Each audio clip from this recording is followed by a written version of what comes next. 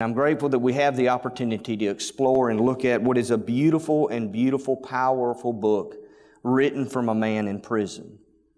As I think about what we've been assigned to look at today, beware of the philosophies that deny Jesus, I can't help but think of some experiences from my past. I remember when my girls were small, this television series known as The Veggie Tales, where you learn life lessons from a bunch of fruits and vegetables, I think mostly vegetables. And I remember there was an episode about pirates who don't do anything. Some years later, I remember my oldest daughter, Katie, and I going to see a movie called Pirates Band of Misfits. And I didn't expect much, but it actually was a little better than I thought it would be. I enjoyed it, but don't tell her so. But it was one of those clay animation movies about these pirates, these lovable pirates, and even one of them is actually a fish dressed up to look like a pirate. And they have this dodo bird that they think is a parrot, and they're lovable and they're laughable and they're lots of fun.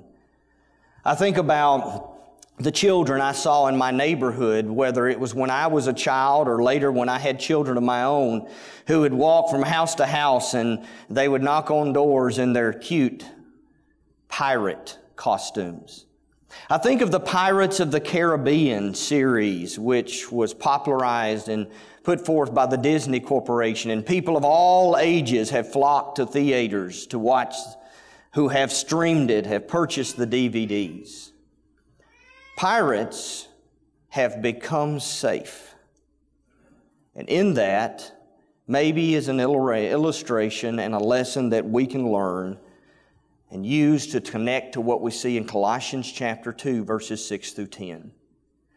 The approach I have to Colossians is it's about the fact that the Savior is sufficient and supreme. I use chapter 2, verses 9 and 10 as my theme verses. Some would use chapter 2, verse 7. Others would use other verses to kind of sum up what they see in the book. At the heart of the book, it's about Jesus. And the first half of the book focuses on the Christ, who He is and what He's done for us. And that's really what the lesson last night and the lesson this morning has been about. It's been about what's happening in chapter 2. Who is Jesus and what has He done for us? And so what's going to happen in chapter 3 is you're going to have this transition to, okay, because of who He is and what He's done for us, how should we live? But in between moving from Christ to the Christian, there is this warning for the Christian not to be led away from Christ. And that's what we've been assigned to focus on. And what you're going to find as we receive this warning in chapter 2, there are two facets of that. You have philosophy and religion that become intermingled. And the reality is in much of society, in both modern and ancient world, it is often difficult to separate philosophy from religion. They are both worldviews. And so there is a great deal of overlap. Often our philosophies and religions become intermingled. As we talk about what's going on in Colossians 2, 6 through 10, Paul is going to use two illustrations. And Paul uses lots of illustrations in his letters. In fact, often he'll have a few core principles, and then much of the rest of the book is illustration and application of those few core principles. And so he is going to use two types of illustrations in this section. He's going to use illustrations from the plant world, and then he's going to use an illustration from the pirate world, as he talks about being rooted and being robbed, and then what we need to remember. The biblical bullseye I want you to hang on to, when somebody says, hey, what did you guys talk about in the middle lesson on Saturday morning? I want you to say we focused on Colossians chapter 2, verses 6 through 10, and beware of pirates. Colossians 2, 6 through 10, and beware of pirates. With that in mind, let's dive into the text. He says, therefore, as you have received Christ Jesus the Lord. Remember I talked about yesterday, Christ is 25 times in the book. Jesus 6 times in the book. Lord 12 times in the book. This tremendous emphasis in sentence after sentence on Jesus Christ. Now, I want us to note the word therefore. Anytime you see the word therefore, you need to think about what the therefore is there for. You know, we have signpost words, just like when I'm driving down the road, or I'm coming up from Alabama up here to Indiana. There are road signs that guide me and give me directions. It's the same thing in the biblical text. Words like that, since, because, for, so that, in order that, therefore. Those are all words directing our brains. It's telling us how what we're about to talk about relates to what we've just been talking about. And so what he's about to say is not only based on that statement, therefore as you have received Christ, but it is in essence a summary of everything he's been saying from chapter 1 up through chapter 2 and verse 5. Where he has stressed that Jesus is King and image of God and Redeemer, the peacemaker, that he has forgiven us, that he has reconciled us to God. In chapter 2 and verse 3, it says, all the treasuries of wisdom and knowledge, and that's really important against the background of philosophy. He says, all the treasuries of wisdom and knowledge reside in him. So he is our King, he is the image of God, he is the Creator, he is our Redeemer, and he is the one who is the source of all wisdom and knowledge. And so then in verse 4, he's going to talk about his concern that they would be deceived or defrauded, that they would be led away from the one who is King, image, Redeemer, etc. And so what he's doing is saying, therefore, as people who have received that Jesus, there are some things that should flow out of that. I think it is very valuable here to look at what's going on in the language. Because as you look at the verbs that are used in this little section, Paul uses 3 different types of verbs that are very helpful to us. He uses aorist tense words that in this context, they don't have to always refer to an event in the past, but in this context, they do. But simply a statement that something happened, a snapshot, if you will, like a picture that you would hold up or have on your phone that just shows an event that happened. Twice he's going to have aorist words here. He says, this as in whom, well, let me get forward to the next slide. He says that we have received Christ and have been instructed in Christ. So he says received, aorist tense, and instructed in Christ. Now remember, chapter 1, verse 7 tells us they were instructed by Epaphras. And so when he says you have received Christ, he is talking about the moment of their conversion. Snapshot, moment in the past when they were receivers. They expressed themselves in repentance, confession, and baptism. They expressed their faith and received Christ Jesus. As Paul would put it in Galatians chapter 4, baptism exercised through faith, they put on Christ. Actually, Galatians chapter 3, verses 26 and 27. So he's talking about the moment they received Jesus. And he says, you have received Jesus and you have been instructed in Jesus in the past. He's already alluded to that, chapter 1, likely the instruction they received from Epaphras, one of their own who had preached to them. But then he says, having received Jesus and instructed in Jesus, you've also been rooted in Jesus. And that's where we have that plant illustration. Now the word for rooted here is a perfect tense verb.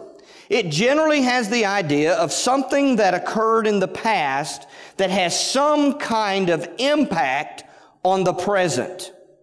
That's really important because remember, what's the backdrop of this whole section? His fear that they will be defrauded. His fear that they will be taken captive. And so he says, you've not only received Jesus, you've not only been instructed in Jesus, but you've been rooted in Jesus, and that being rooted in Jesus isn't a past tense thing, it continues. You were rooted in Jesus, but your roots are still in the ground. What he's saying is, don't let someone pull you up by the roots. Now, I remember when I was a kid, we had a half-acre garden. We lived in a subdivision, but my dad, even though he was an engineer, used to work for NASA, he never got the farm out of his blood. And so in our subdivision, we had a half-acre garden plot out back. So in the summer and, throughout the summer, there was the list. I don't know if any of you had the list on the refrigerator. The only thing that kept me going to refrigerators because there was food there, and I think that's why Dad knew that was a good place to put my list. And so there would be this list of things you needed to do, and it often involved doing something in the garden. Now, the only part of the garden that I enjoyed was the part where you picked the fruit and ate it, or picked the vegetables and ate them, or dug up the vegetables and ate them. So my point is, he would say, and often it involved weeds. Now, you could go about weeds a couple of ways. I could take my hoe and I could just whack it off above the ground. But what's going to happen next week? That weed's coming back and it's going to be on the list again. And so Dad used to say, you've got to make sure that you get up the roots. And that usually meant you couldn't use your hoe, because if you go that deep, you're then messing with the plant that you don't want to uproot. So it usually meant bending over, reaching down, grabbing it, and pulling it up by the roots. So what he's saying here is you are rooted in Christ Jesus. He then, having said you were rooted and you continue to be rooted, he then transitions to present tense words. When he says walk in him, be built up in him, be established in him, those are all present tense words. He says you were rooted in Jesus, and because you were rooted in Jesus, you need to be walking, i.e. living like Jesus, living a life that is consistent with the life Jesus lived. You need to be growing, being built up. You need to be maturing and growing stronger, and we need to be more firmly established. Think of the idea of I'm rooted, but I'm letting my roots extend deeper and deeper and deeper into the soil. The deeper the roots go, the greater the likelihood that the plant will not be uprooted, the tree will not fall. The past for Christians must always influence the present. And unfortunately, what we have done is we have viewed both the same place as the starting line and the finish line. There was a time in my life before my doctor said my knee doesn't work anymore and told me to quit, that I used to run a lot. And you can tell it's been a while since I've run. But I can remember when you would run races, sometimes the race would start and finish at the same place. Sometimes it would start and finish at a different place. I remember a race when I was in college that I lost a spot because I thought the starting line was the finish line, and then the finish line was actually about 50 yards beyond it. So I sprinted with all I had, passed this guy up, stopped at what I thought was the finish line, and he went by me, and I'm sure was laughing to himself the whole way. Here's my point. As Christians, we've made the starting line the finish line. We've made the point of our conversion, the moment when we are baptized into Christ for the forgiveness of our sins, a lot of us have made that the finish line. Okay, I've done what I wanted. Well, I want you to go back to what Adam was talking about in chapter 1. You see, what Jesus is after, often have said and told a lot of my students, Jesus doesn't want our salvation. He wants our sanctification. And salvation is just the starting line for that journey. In other words, when I am baptized and go from being lost to being saved, that is not where Jesus wants me to arrive. Because remember, what is chapter 1? That He might present. His goal is to be able to present us whole and blameless. His goal is that we would be like Him. As Paul says in 2 Corinthians 3:18, we are being transformed into His image from glory unto glory. What He wants to do is to present us to the Father and to Himself in heaven as looking and living like Him. So becoming a Christian is not the end of that process. It is the first step in that process where I enter into a relationship with Him so that I might spend a lifetime becoming like Him. That's what Paul's saying. You're rooted in Jesus. But that's not the finish line. We need to walk in Jesus. We need to be deeper in Jesus. Let the roots go deeper and let us become stronger. Why, Paul? Because there are people who want to pull us up by the roots. There are people who want to dislodge us from Jesus. There are philosophies and religions that can threaten our confidence in our relationship in and with Jesus Christ. And so he says, see to it, because we're rooted and should be deeper in our establishment, every day going deeper and deeper in Jesus, he says, see to it that no one takes you captive. You see, he had a plant illustration. You are rooted in Jesus, so walk accordingly, live accordingly, grow accordingly. But make sure no one takes you captive. And when he says, don't let anyone take you captive, he moved from a plant illustration, an analogy, to a pirating one. Because the word he uses here is the word that they would have used in the first century for kidnapping someone or the looting of a ship. Don't let anybody kidnap you. Don't let anybody loot your spiritual vessel. Don't let spiritual pirates have your faith. So whether you want the planting analogy or the pirate analogy, the point is, don't let anyone become a threat to what you're rooting in. Don't let anyone become a threat to the riches we have in Christ. Remember what he said in chapter 2, verse 3. All the riches of wisdom and knowledge are in Jesus. So don't let some pirate loot your ship. Don't let some pirate have what we have in Jesus. Dr. Schreiner is one of those who has spent a great deal of time in his lifetime studying the life of Paul.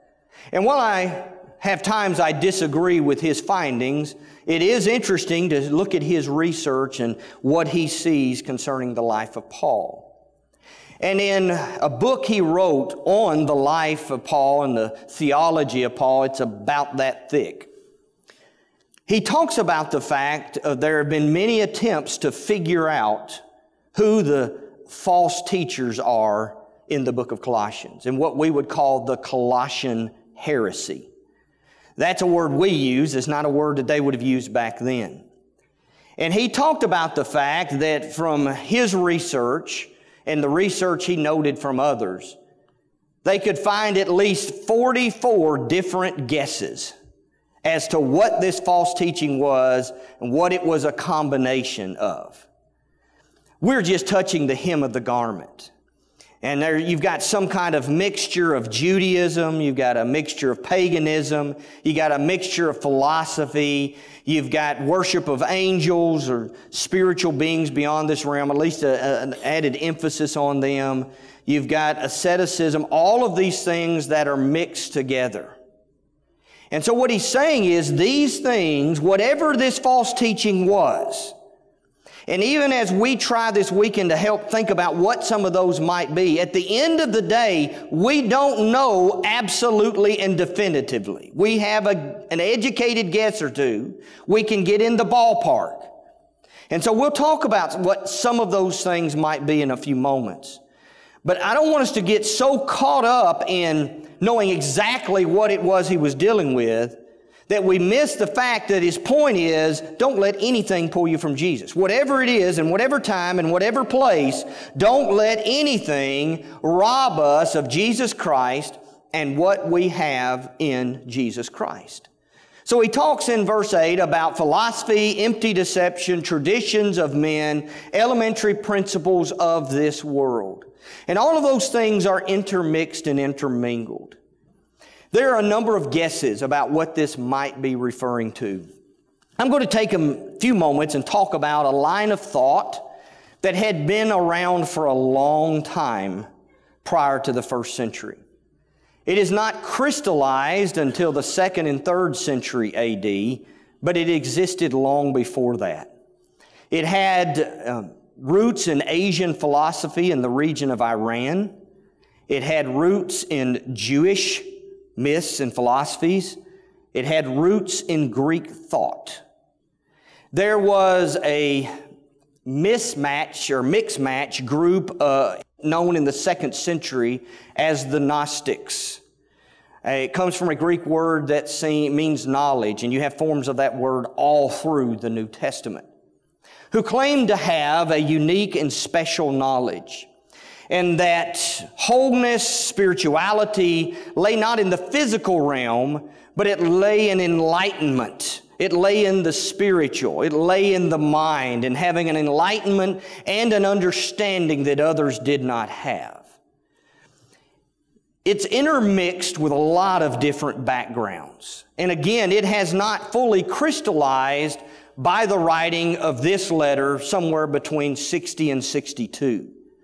But it's important to recognize that, first of all, even when you had Gnosticism in existence, none of the groups were exactly alike, and their writings have differences. But there are some common threads that you can see running through them. But we need to recognize that the thought lines, the philosophies behind it, had been around a long time. And so different people were pulling from different threads in that carpet. There was this belief in general that the material world was evil. It was the world of the mind that was truly spiritual. It was the world of the metaphysical. It was not this materialistic realm that we should focus on in life. The material world is evil. And so if you decide that the created world is evil, then all kinds of thoughts flow out of that. And so this was kind of the philosophy that impacted a lot of other philosophies. You see, for most of us, there's one thing we believe or don't believe in that colors everything else. I used to have a friend who said, nothing determines who you are so much as your view of God. How you understand God, and for example, what it means for Him to be sovereign. What does it mean for God to be sovereign? Whatever you mean by that will determine most all other beliefs you have. So I back that up to say that if in the ancient world, especially in some forms of Greek thought, you believe that this physical material world is evil, then it will color all other decisions you make in your life. Whether it's just philosophies about how you live every day, or whether it's your religious beliefs in the spiritual realm and your eternal destiny. And so some of these other things flow out of this original thought line. The physical world is evil. So if you have a world that is physical, then you can't have a holy, righteous, and good God making an evil world. So therefore, again, I'm moving into the 2nd century, further removed than from Paul. The idea would be that the God of the Bible, the God presented in the Old Testament that made the world, can't be the God. Because you can't have a holy, righteous, and good God making an evil place. So you end up with this spiritual realm where you have many variations. You have the ultimate God, but then you have Him surrounded, that being surrounded by other beings that are in varying levels of spirituality, varying levels of divinity. And so the God of the Bible who made the world is several times removed, if you will, from the real God. That God is distinct and separate and has nothing to do with this world. And so you end up with this dualistic view of the God, of the Godhead, or what you think of as God. And the God of the Bible is a lesser God, a more detached God, not the one true real God. Why? Because if you believe the world is evil, then they would view it as inconsistent to have an evil place made by a good God. It also impacts the view of the Savior. In Gnostic thought, again, I'm moving into the 2nd century, they would take the position that the Savior is not somebody who saves you from your sins. He is the one who enlightens you, who helps you to understand how things really are, that takes you beyond the God that's described in Scripture to the true understanding of that realm, that principalities and powers realm, the elementary principles of the world realm that lies beyond. And so it's all about the Savior is the one who enlightens you. It impacts how they view sin. There were some out of this line of thought, matter is evil and thought, spiritual realm is good, that came to the view of asceticism. And so this idea that if matter is evil, then you do everything you can to separate yourself from the physical and all the pleasures that are associated with it and focus more on the mind. You had then also that existed in the ancient world, growing out of this general philosophy, immorality. Okay, so one side says, okay, if the world is evil, avoid it and avoid any of its pleasures. The other side says, well, if there's a separation from the mental spiritual world and the physical world, they're not really connected. So what I do in my physical self doesn't impact my spiritual self. So my sins don't impact me. So those are two extremes that ultimately go back to the belief that the world itself and created physical matter is evil.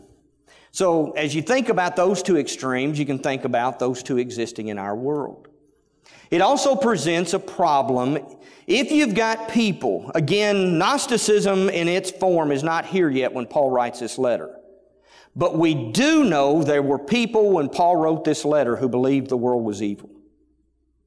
So if you believe the world is evil, and you've got somebody who comes along and starts talking about the divine Son, the Logos, as John calls him in John chapter 1, becoming a physical human being, you've got a clash of philosophies. That religion clashes with their philosophy. You can't have a divine being becoming a human being if you believe that the physical form and forms are evil. So you've got to figure out what you're going to do with it. Well, later on, what the Gnostics would do with this is they would have the possession view. That Jesus of Nazareth was just a man who was possessed by this spiritual essence. And so he was possessed at his baptism, i.e. Spirit comes on him in the form of a dove. And then just prior to his crucifixion, that spiritual essence departs him, and it was not the divine essence on that cross. It was just the physical man, Jesus, who was possessed for a time by this other self, this spiritual existence. The other view is the docetic view, which literally comes from a Greek word which means to seem, dokeo. And so the idea is he just seemed to be real. He just seemed to be physical, but he wasn't actually physical. Now let me emphasize the one in the Bible who is most likely, most directly dealing with some of this in more of an organized form is John. This thought oozes out of the Gospel of John and 1st and 2nd and 3rd John. Now we also need to recognize those letters were written 30 to 35 years after Paul wrote this particular letter. All I want you to realize is, even though some of this is crystallized more in the 2nd century, it flows out of thought that pre-existed. It flows out of thinking in the Greek culture and other cultures that was around long before Jesus came. And it at least gives us some insights into what are some of the elements that might be feeding into this false teaching. So you look at this list: philosophy, traditions of men, elementary principles of the world. Much of what I've just described, especially coming out of Greek thought and Asian thought, and even to some degree the myths of Judaism, you can see in that discussion. As we think about our world today, I mean, there are many who could elaborate on this. I think if Ralph Gilmore, my friend, were here, he could go all over the world on modern philosophies, okay? I don't have a degree in philosophy like Kippy Myers or Ralph Gilmore. But as I look at the world around me, I see things here that also impact our view of Jesus. You know, there are a lot of philosophies from the ancient world that are still here. If you go to Acts chapter 17, you're going to find Paul interacting with the Epicureans and the Stoics. The Epicureans were basically ancient evolutionists. Okay? They believed in a form of evolution. If you want to know what Stoic thought looks like in popular culture, then watch Star Wars. Okay? Pantheism is behind the concept of the Force. Now, don't misunderstand me. I'm a big Star Wars fan. I'm just not a big pantheism fan. and I'm not a big Stoic fan. But I want us to recognize in that illustration that there are first century philosophies that Paul had to deal with that are a part of popular American and world culture today. And I just want you to think about some very simple things in our culture. Maybe simple is an overstatement. I want you to think about things like naturalism, consumerism. I want you to think about relativism. We have this belief in certain aspects of our world that there has to be a natural scientific explanation for everything. And so when we look at any given situation, when we look at the existence of humanity itself, when we wrestle with the big questions, why are we here and what are our purpose, the answer always has to come from the natural world. And so when a person opens Scripture and he goes to Colossians 1 and it talks about Jesus as the one who created, when we go through the Gospels and we have reference to Jesus performing miracles that go beyond the natural realm, that mind is going to be shut off to Jesus because they can't fathom a world that has an explanation that goes beyond the natural. I was reminded as I was flipping through channels, maybe it's late last night, that if you go to the History Channel, you have one of their most popular shows is a show called Ancient Aliens, where you have this constant search for where is there evidence that there are aliens. And one of the interesting things that has come up in the last 20 years or so in my lifetime is then this fascination of, as we try to wrestle with where did we come from, there is an increasing openness to the idea that aliens played some role in how we got here and became what we are. All I want to say with that is it's fascinating to me in this drive to, there has to be something physical, even if it's out there in space, that explains how we got here. And so it drives us in a direction and shuts down an openness to the concept of Christ as creator, Christ as miracle worker. Consumerism is all about being consumed with what I can get in life, and life is about what I can get. And so worship becomes about me, and everything becomes about me. And so when it's about me, then I'm going to struggle with accepting the teachings of Jesus, who talks about sacrifice, who washes the feet of the man who's going to deny Him and the man who's going to betray Him, and then says, I've set this example for you to do as I have done. You see, when we have this view that it's about me, we're going to really struggle with the teaching of Jesus, and it becomes a barrier between us and Jesus. A growing problem, and it's been around for a long, long time, is this idea of relative truth. That we struggle to believe that there could be any kind of truth, or if there is truth, could we ever know it and recognize it? That's going to present real problems when Jesus says, continue in my words and you shall know the truth, and the truth shall set you free. Or when Paul is going to describe in Ephesians chapter 4 spiritual maturity as speaking the truth in love.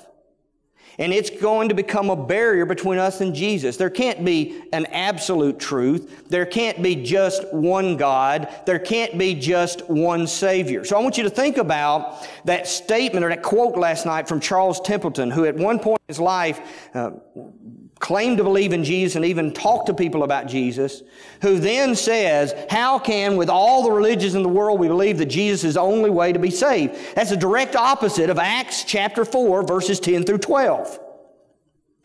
And so when we look at the world through these views, it is going to inhibit our understanding of Jesus and our openness to Jesus and our willingness to listen to and learn from Jesus. And what I think is really important, and really the stress in my area is beware and understand how Satan works. What we find is most of these philosophies are hidden behind something that looks fairly safe. It may be hidden behind scientific thought. It may be hidden behind tolerance. It may be hidden behind the idea that human beings have needs to survive. And all of those are good things. I'm not anti-science. Science has blessed our world. I view science as just the discovery of what God built into the planet. So I don't think science is a bad thing. I think it's like a lot of things. Sometimes good things get misused. But what happens with some philosophies is it will be hidden behind what is in and of itself a good or wholesome or at least a valid concept. Should we be tolerant? Yes. But there's a radical difference between being tolerant and going to an extreme of relativism where there is no truth and Jesus cannot contain that truth. It is one thing to say that science is a valid thing and that we should test our hypotheses and look for evidence, etc., and look for what God built into the world. That is very different to going to the other extreme to say that there can be no power beyond the physical world, that there can be nothing that can't be put in a test tube.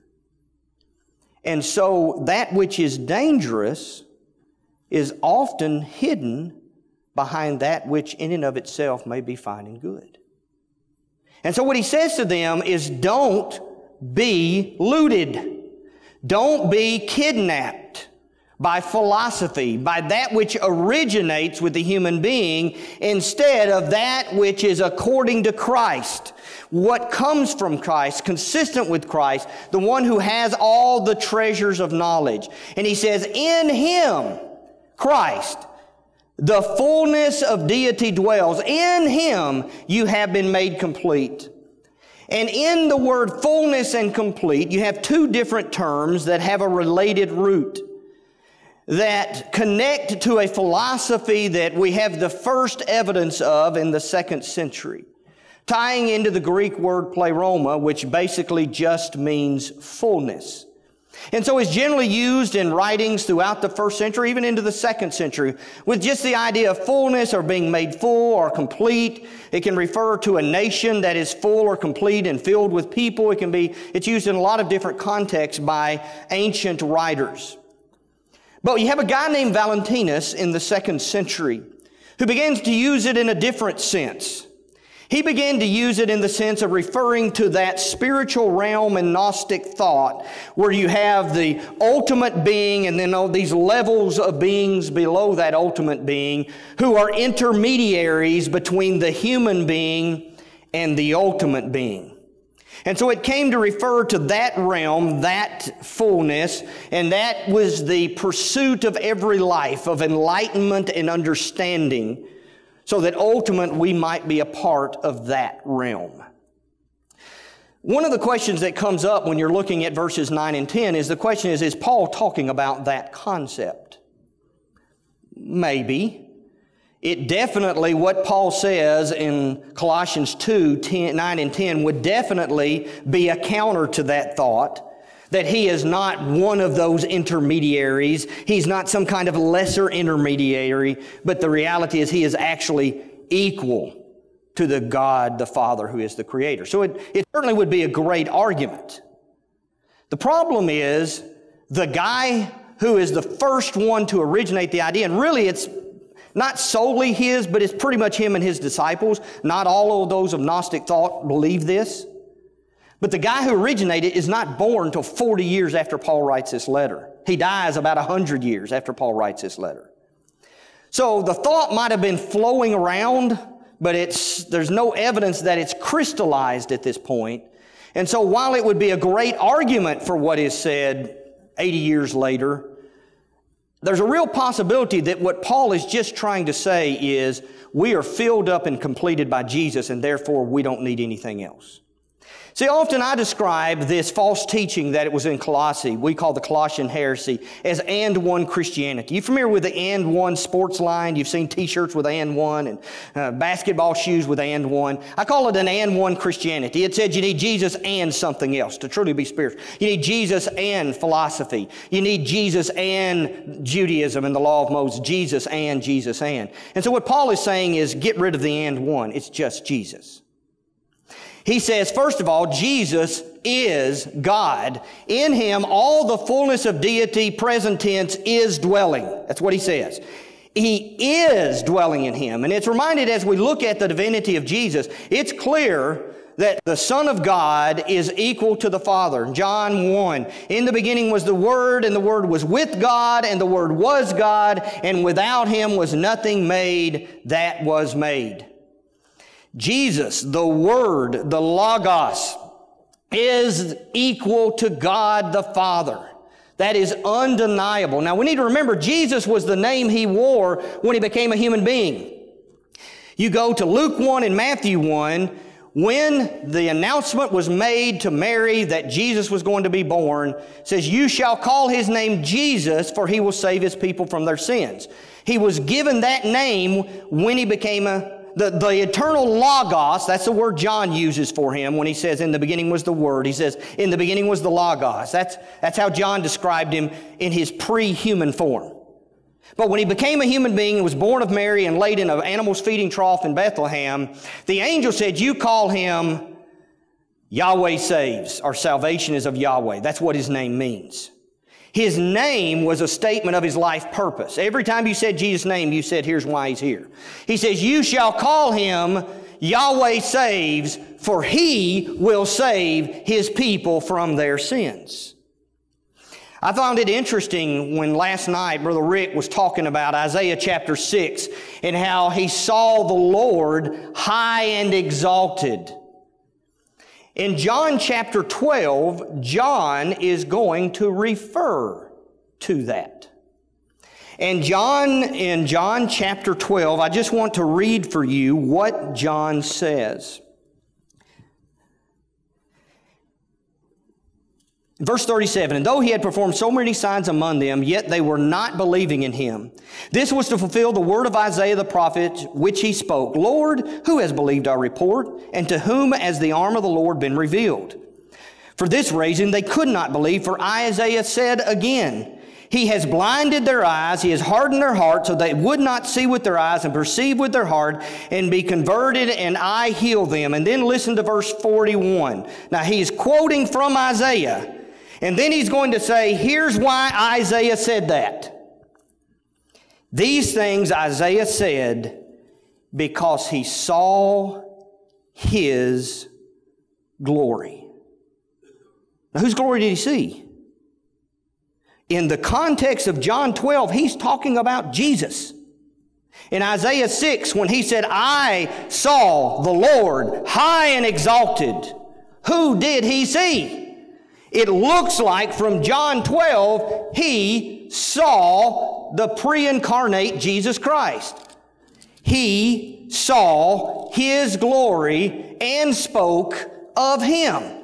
Yet in spite of that, nevertheless, many even of the rulers believed in Him, but because of the Pharisees were not confessing Him, for fear that they would be put out of the synagogue, for they loved the approval of men rather than the approval of God. Does that sound like Colossians?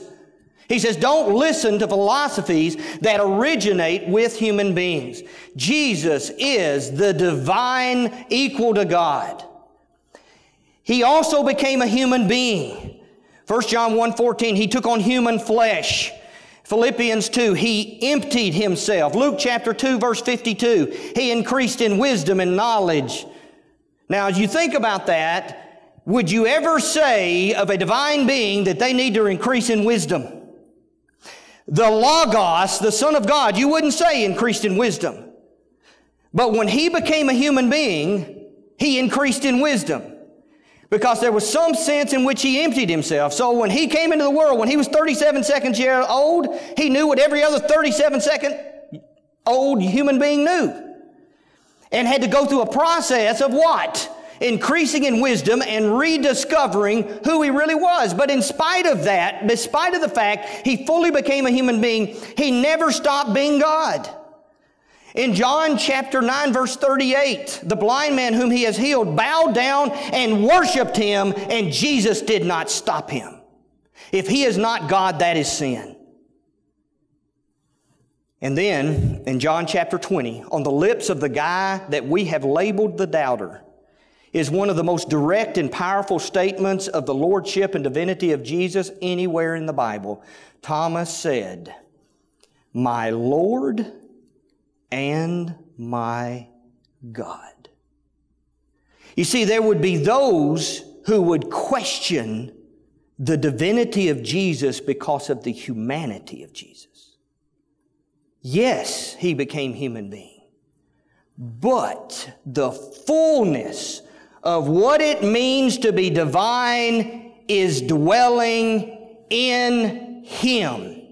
And because He is the fullness of what it means to be divine, then He, without any other teaching, He and what He teaches and what His apostles teach are able to complete us, to help us to become whole and mature, to become sanctified like Him, to be like the Father, to become what God wants us to be as embodied in chapter 1 that Adam talked about just a few moments ago. And so he says the fullness is in Him. All the riches of wisdom are in Him. He is fully God. He can fully complete us. So what he's saying is, I know you've got these Johnny-come-latelys who are saying we've got good news or gospel 2.0. Let us just add to what you heard from Paul, a little of this, a little of this, a little of this, and then you'll truly be spiritual. He says, if you've got the one who's fully God and you've got the one who fully completes you, why would you go somewhere else? If you have everything you need right here, why would you think the grass is greener on the other side when all the grass is on this side? There is no grass on the other side. It's just Jesus. Don't let the pirates rob you. He says you're rooted in Jesus. There are people whose philosophies will rob us of the treasures we have in Jesus. And so we need to be reminded of who He is. He is God, and He is the one who completes us, and we need not look anywhere else. As you think about the pirates of the Caribbean, our pirates' band of misfits, our VeggieTales pirates who don't know anything, or you think about the kids wearing their costumes on Halloween. Pirates look safe. Oh, maybe like Jack Sparrow, a tad mischievous. But at the end of the day, they're the hero. They'll make you laugh, and you'll have a happy ending. But if you were ever on the high seas and you saw this, would you be thinking of pirates who don't do anything? Would you be thinking of the clay animation? Would you be thinking of Jack Sparrow? Or would you be fearing for your life? Because the Hollywood picture of pirates doesn't match the real deal. And how Satan works is he takes that which is dangerous and he makes it look loving. He makes it look intelligent. He makes it look like tolerance and acceptance. He makes it look safe. But at the end of the day, if it's contrary to Jesus and it's someone else that's not Jesus, they're pirates. Beware of pirates. Our Father in heaven, we thank You for loving us. We thank You for Your Son. Just help us to treasure who He is and what we have in Him. Help us to have the courage to not let anyone rob us of that great blessing. In Your Son's name we pray. Amen.